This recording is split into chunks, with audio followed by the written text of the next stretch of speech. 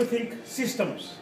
Okay? Systems are obviously something Nepalese don't like to think about because we tend to always look at problems from a cause and an effect. So there is a cause and there must be an effect. So the systems, so let's try to understand systems. So I'm going to give you a very simple example and then move to a bigger example of something I'm working on. So 1990 was the big political change in Nepal, and at that time, I'll give you the perfect example. Jagir Prasad Ujwal was the person being elected from Chiton district into the parliament. And he was giving a very interesting speech outside Chiton, and in his speech he said, "Ma ke bhayera chunav jite bhane yo rashtra nikunjalai dhanko khet banaउँछु." Was the speech that he was giving. Okay. Now, those of you who aspire to study at Harvard or any business school, there is a book you can buy called Getting to Yes. In the book, the first principle that you separate in a system is you separate the people from the problem. So we go down to Chiton and we ask the local people, what is the problem? And they said something very simple. They said, the problem is A, we have to graze our animals, and number two, we need fuel wood in order to cook. So the park and people conflict that looked very complex was not complex because if you could provide them grazing and if you could provide them fuel, there would be no need to enter the national park. Okay, now think systems. The biogas plant is a very simple system. You build a digester, you put the animal manure into it, you get methane as a byproduct. The methane is good for both lighting but also for cooking. Now just look at how clever the technology is. In order to run the plant, you have to stall feed the animals. You cannot graze them in the national park. Okay? But once you have the methane, there is no need to go into the national park for firewood because you have a simple source of fuel. So as the head of the IUCN office here in Nepal, I said, let's build 10. That's what a biogas plant, let's build it. So we built the 10. So let me tell you the story of how change happens in Nepal. When we were trying to get the first 10 families to build the first 10 plants, there was a big crowd in Chiton. And they said, we will not allow you to build these plants. And I said, why will you not allow us to build the plant? And they said, this was a plot to make sure that Chiton never got electricity. So next time, I got 10 volunteers who were building the plants, and these were domes. And so there was a big crowd again, and they said, this guy and the contractors, they're going to steal the money and run away because the dome is going to collapse. The third time, the plants were working, they were complete, and there was a big crowd, right? And you know what they said? Only people close to the ruling party got it. Okay? So one of the first things you'll have to understand about change is that you cannot make everybody happy. Okay? Change is not about keeping people happy. Now the question comes, let's look at the second system. After the 10th plant, did the 11th one get built? No. You think the 11th one will get, you think the 12th one will get built, it didn't get built. So I went back and said, why aren't they building the 11th and the 12th plant? And it was very simple because the government said, if you go to the Agriculture Development Bank, Krishi Vikas Bank, and if you take a loan to build the biogas plant, then you can build it. And now imagine in a country like Nepal, which farmer is going to take their Lal Purja, go to the bank and get a loan to build a biogas plant? Nobody. So I went to Parliament at the time and I convinced the parliamentarians that we need to change the National Parks Act. So the act, the one we amended basically said the people who live next to the national park will get 50% of the revenue from the national park. So now this was a lot of money, right? So in the development jargon, what you have to understand is that they were previously defined as stakeholders. Now they became shareholders. So they become shareholders of the national park. And so with this money, we began to build biogas plants. And so somebody take a guess, how many biogas plants do you think there are in Nepal today outside national park? Somebody, 65? Or guess? Biogas plants 40,000? Somebody else would like to take a guess? So we just crossed 300,000 biogas plants. Okay, so 300,000. And now, what you have to understand is that the methane that is captured in the biogas plant is the amount of methane that Nepal doesn't release into the atmosphere. So the climate convention allows you to actually convert that into a monetary value. So what we've done now is to convert the methane that we capture in the biogas plant, and we sell it in the global market for $9 a ton. And you know how much that money is? That money is enough to build 40,000 more biogas plants every year in Nepal. So this is what we call CDM. It's a very simple mechanism called Clean Development Mechanism. Okay? So the money right now, it gets dispersed through the AEPC, or the Alternate Energy Promotion Center. Okay, now, what was the impact of all that work? The 60 rhinos that we had left in 1972, the initial design of the park was done so that the 800 Gurkhas of the regular army were protecting 60 rhinos. Can you imagine? 800 सिपाहीको काम के भन्दाखेरि 60 वटा गएर बचाउनु. So now we have 700 rhinos because there is no park and people conflict. And last year was the first year when not a single rhino was poached in this country. Not a single rhino was poached. But on top of that, 11% भूभाग हाम्रो नेपालको जुन राष्ट्रिय निकुञ्ज थियो नि in 1990. So Dagni Prasad Bhetwal is a good friend of mine because we have increased Nepal's area of protected areas to 22%. Only doubles in Nepal. Can you imagine what is the area of protected areas in the United States? त्यत्रो धनी देशले कति जग्गा छुट्याएको छ होला बाहिर? It's less than 5%. And a country like Nepal has set aside 22% of our land area as protected area. Now, the reason I'm telling you this story is to draw a parallel to hydropower. This winter, the load shedding will become 18 hours, and there is no doubt about it. Eh? So all of us have to go and buy candles, all of us will have to buy something, but it is going to be a very dark and very cold winter.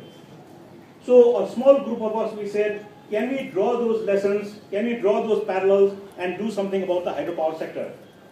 So we just finished a big power summit yesterday where the Chinese were there, the Indians were there, the Norwegians were there, every person was there. And I made sure that everybody who entered the room at Solti also paid for it. So 5,000 rupees was the registration fee. And then of course we had sponsors.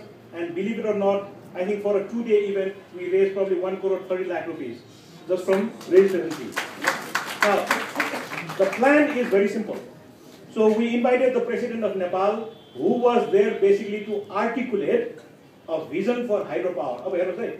You have to make the information very simple. 2 crore, 3 crore Nepali बुझ्ने information हुनु पर्यो नि. That's the only way you collate everybody. How many of you remember the old Marlboro country ads? The चुरोटको विज्ञापन सम्झन्छ? Welcome to Marlboro country. So you know how we are branding Nepal? A hydro-powered country. So battery-powered, diesel-powered, and hydro-powered country. Okay? So it makes it very simple for people to understand that this country is now going to use its water resources to basically not just become a clean carbon zero country, but also is going to help China and India to move away from fossil fuels, to move away from coal and diesel. Okay, now having said that, what happens in the system? Now think about systems. So 1958 megawatts of power purchase agreements have been signed, which is double the existing grid of 700 megawatts. Now what we have to understand, remember the biogas story. Okay. So one of the announcements you will hear very soon is that when the hydropower entrepreneurs buy cement, they pay VAT tax. When they buy Dundee, they pay VAT tax. Okay. So the announcement will basically say anybody who connects 1 megawatt of energy onto the grid by 2075, they will get 10 million rupees tax return on the VAT they pay. You see how incentives work. So you pay tax when you buy the cement, but if you bring the electricity on, you will get the tax back. Okay. Now let's look at another problem. The Maoists,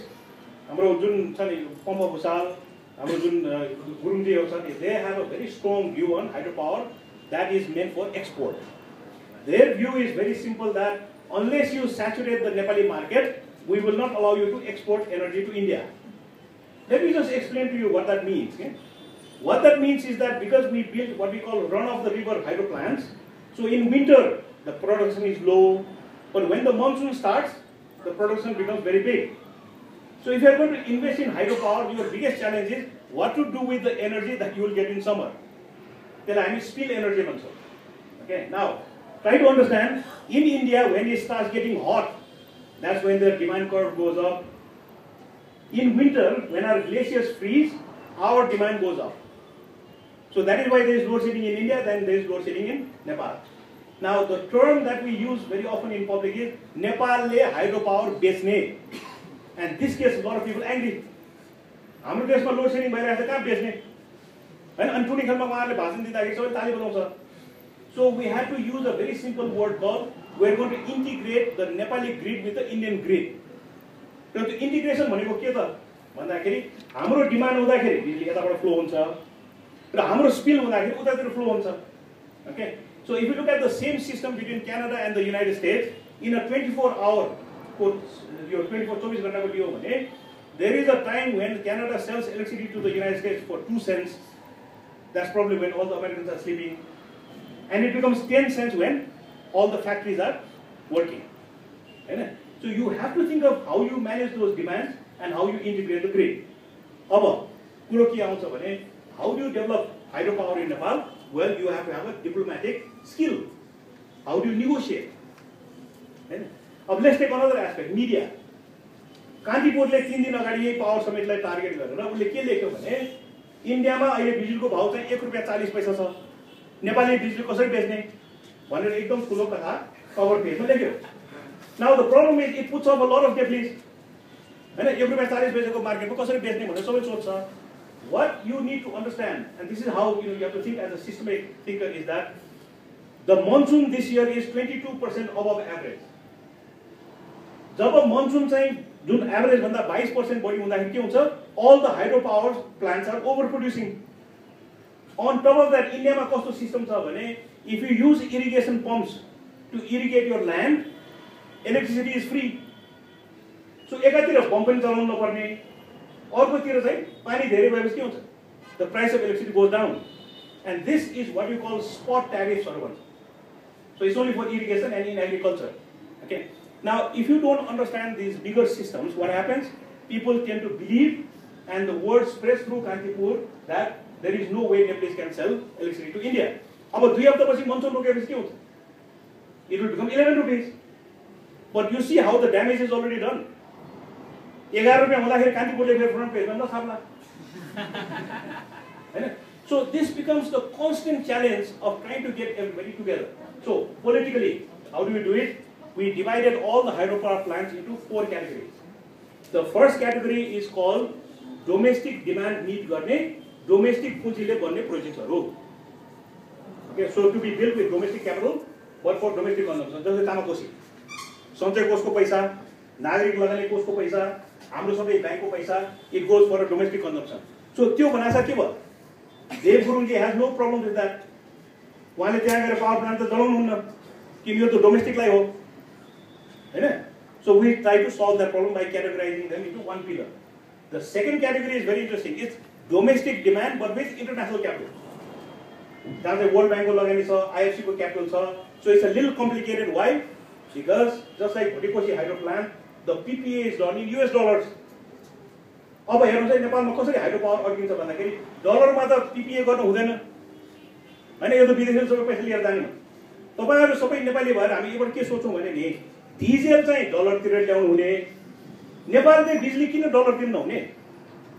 अहिले गएको 12 महिनामा, so just imagine this number, 109 million, Hahn, 109 million rupees worth of, dollars worth of diesel is being imported.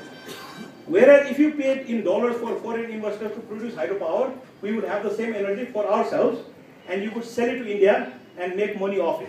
So this becomes the second category. A third category, foreign money but for export.